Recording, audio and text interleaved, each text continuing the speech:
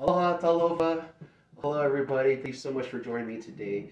So somebody asked me the other day to do a tutorial on a double spin. So double, we got our two sticks right here, my two practice sticks, which will transition to fire knives later on. What I'd like to do is show you two motions, one on the right and one on the left. Now to remember which hand is which, my watch is on my left hand. You guys have an idea as far as which is my right and my left. Now this is too difficult for you, or if you need some extra help with this motion or any other motion, feel free to DM me, direct message me. My Instagram, it's ikaikahafoka. You can also comment on this video down below or just reach out to me via YouTube as well as Facebook. You can message me there. I offer free online training via Zoom. It's just 30 minutes and I can help break down any kind of motions or anything you might need help with. Alright, let's get started. So we're going to start with the right hand. And so what you're going to do is you're going to do what's called a one-hand spin. A one-hand spin means that you're going to use only one hand, and the knife should be on the left side if you're right-handed. You know if you did it right because when you throw and release and catch it, it'll end up exactly where it originally started from. So for example, I'll do that again. One more time. And there you have it. That's the one-hand spin. Again, the knife ended back up where it originally started. A little tip is I like to tell my students to push off your thumb. So as you're rotating, I'll come a little closer. As you're rotating like this, I use my thumb and I use it to press it up to help get the little extra oomph. So some of you can practice at home, the one-hand spin. As you get better, you'll notice that your circle will get smaller.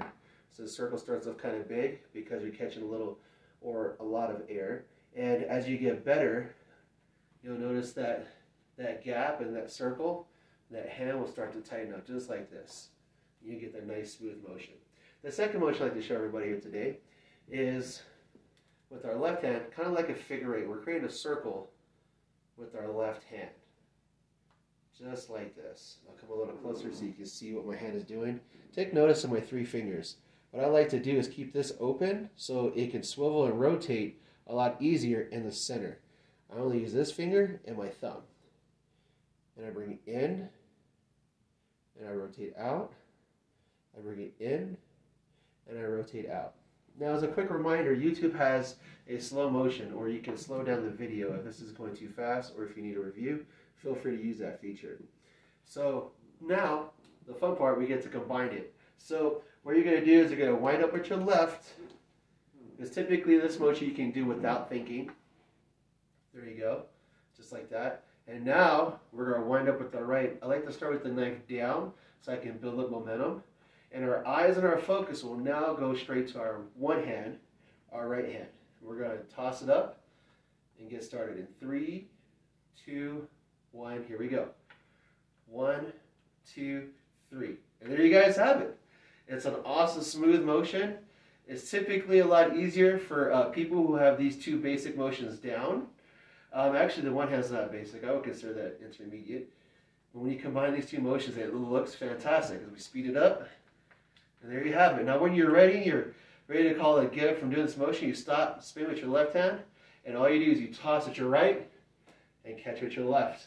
And then there you have it. That's your doubles motions. Again, if you have any questions or if you need any extra help, I offer free Zoom online training, 30 minutes. Ask me any questions you want. I'll break down any motion that you need. And super excited to meet you guys. Now, at the end, if you made it this far all the way down to the end, comment below. Let me know where you guys are from, why you're watching it. You're learning it for like baton twirling, or you're learning for fire knife, etc. Just tell me about your journey. I'm super excited to hear from you guys. All right, until then, you guys have a blessed day. See ya.